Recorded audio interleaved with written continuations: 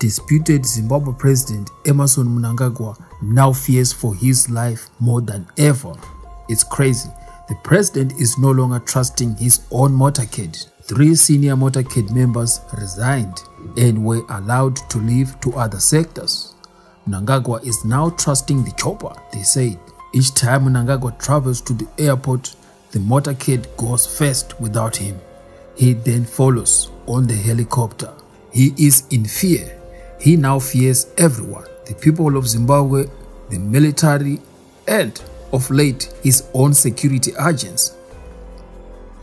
On February 15, Mnangagwa withdrew his letter relieving Zimbabwe Defense Forces Commander General Valerius Banda of his duties after the ZDF commander replied to that letter promptly, advising the commander-in-chief that he was going nowhere. In the letter, which had some parts written in red to emphasize some points, General Banda told Mnangagwa that he can fire his son and everyone else, and not him. Mnangagwa has made so many mistakes. One of those was trying to dispose of all those who were instrumental in the November 2017 coup. Then he promoted Lieutenant General Anselm Sanyatwe, a monumental blunder, as Sanyatwe is a top ally of General Banda and Vice President Chiwenga.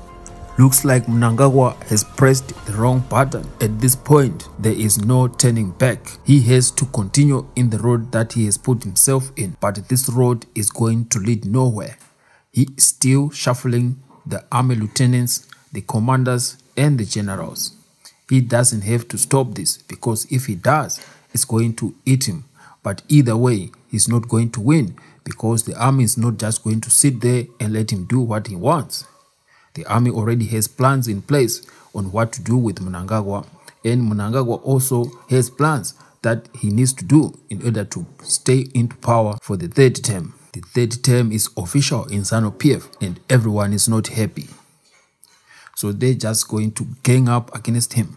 He's not going to survive this. Mnangagwa has pressed the wrong button. It's only a matter of time before we start seeing dead bodies. He is shuffling everyone everywhere. Even in the media, he is shuffling the editors, he is shuffling the CEOs and every other newspaper in the media sector. They are also being shuffled. And you know why? The media is very important whenever there is a coup. So he's also need to make sure that it's airtight over there. Because whenever the coup happens, the army usually go to the media and they take over. That's where they announce their proceedings in the media.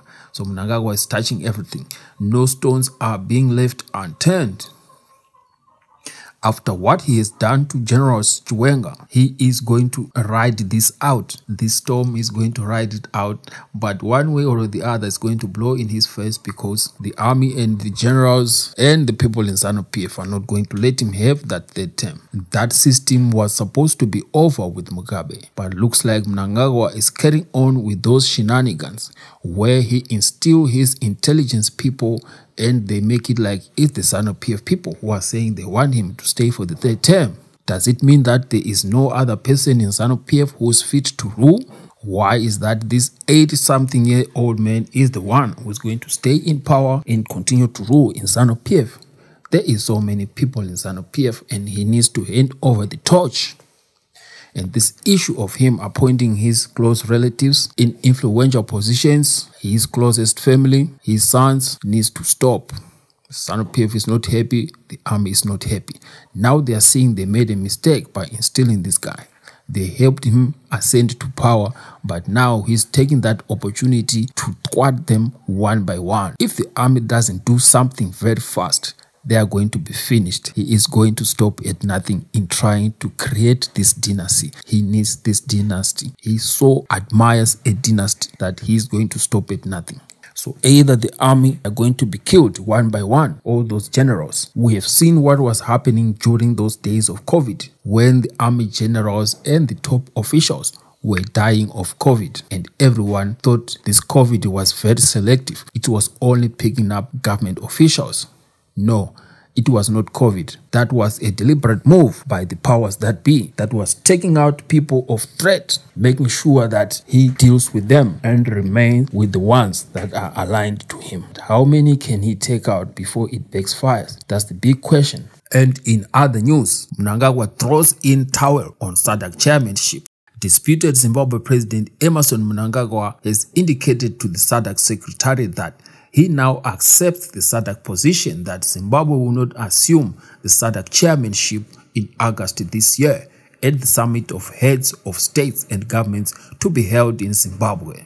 The disputed Zimbabwe President Emmerson Mnangagwa was actually responding to the SADC communique of last week, in which the SADC Secretariat reiterated that the regional bloc's position on the past Zimbabwe elections in August 2023 still not changed. In the same communique, SADC also formally communicated to the disputed Harare administration that Zimbabwe will not assume the SADC chairmanship in August this year if the SIOM report on Zimbabwe elections was not resolved. Zimbabwe is going through political turbulence after the August plebiscite, which SADC dismissed as falling short of revised SADC guidelines and principles of a democratic election 2021.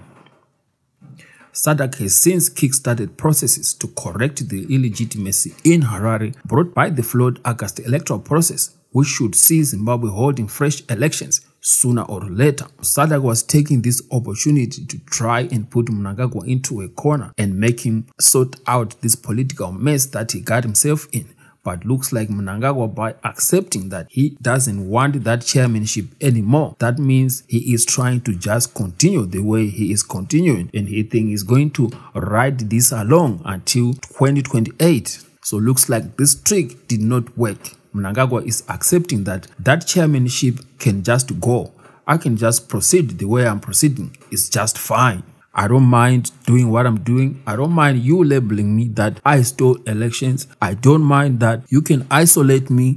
I don't mind that they are throwing sanctions at me. I can still continue like that as long as I am the president of Zimbabwe. We are the army. We are the police. We are everything. In Mnangagwa's words, he said that. So he so believes that as long as he has those institutions, those government apparatus, he can soldier on. But by the look of things and what's happening in all those arms, I don't know how long he can pull this through, because looks like Mnangagwa has invited other guests who are protecting him, those Indian mercenaries. Now that Mnangagwa is using a chopper instead of the motorcade, he is surrounded by people who doesn't like him. You're surrounded by people who might be plotting his demise. One way or the other, this gentleman might get shot. Yes, presidents get shot if they want to get out of pocket. At this point, no one is going to blame the guys who are going to shoot him. In fact, they might applaud them. They might give him awards, because this person is going to be a problem. Everyone is suffering in the country. He is busy consolidating power.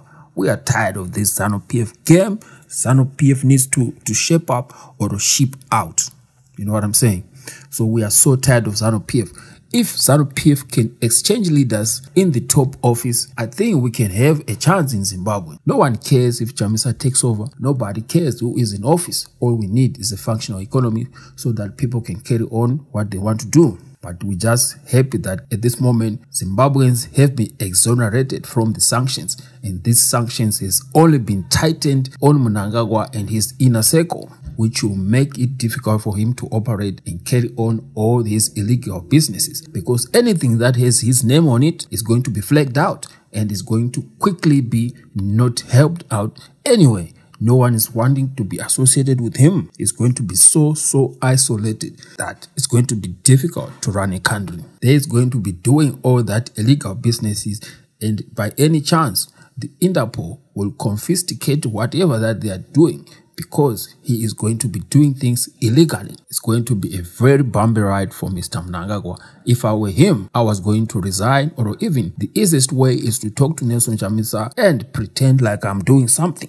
But this man is too proud to do that. He thinks he can talk. He can't talk to the opposition leader.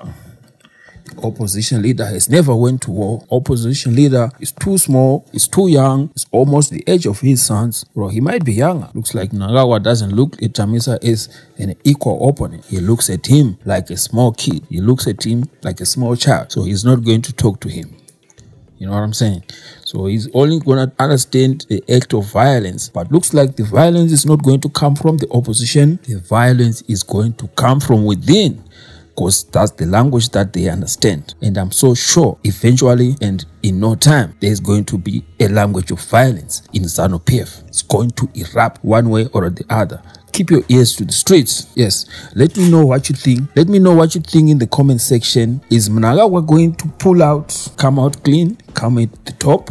Or the army faction, which has become one with the Chiwenga faction, because he is not only now attacking Chiwenga, he has extended his wings, he's now attacking the army too. You know what I'm saying?